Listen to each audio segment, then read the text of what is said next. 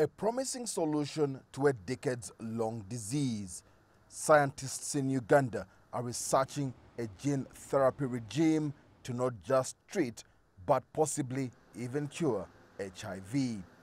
The country's Joint Clinical Research Center and the Fred Hutchinson Center in the USA are teaming up to develop the therapy.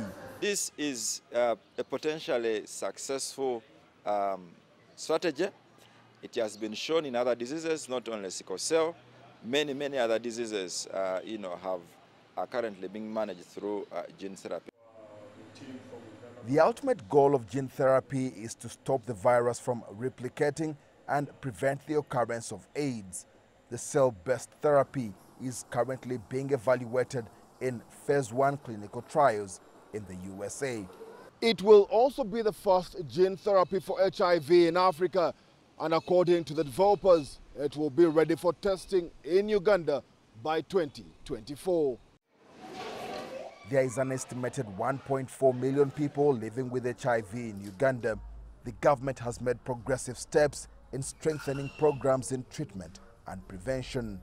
Annually, we continue to see about 54,000 new infections, translating into about 1,100 weekly. And that burden cannot be sustainable. According to the Uganda AIDS Commission, the country still faces an unprecedented HIV and AIDS burden among young people. Even with a possible cure to look forward to, doctors say the existing challenges cannot be forgotten. We welcome the new technologies. They add on the quality of life, they reduce the cost, they improve access, but we always have to be on our guard to ensure that until we get to a point where we have a cure and we have a vaccine, we'll always be out there looking out for both ourselves and also for the others. Uganda's put in place targets for ending HIV/AIDS as a public health threat by 2030.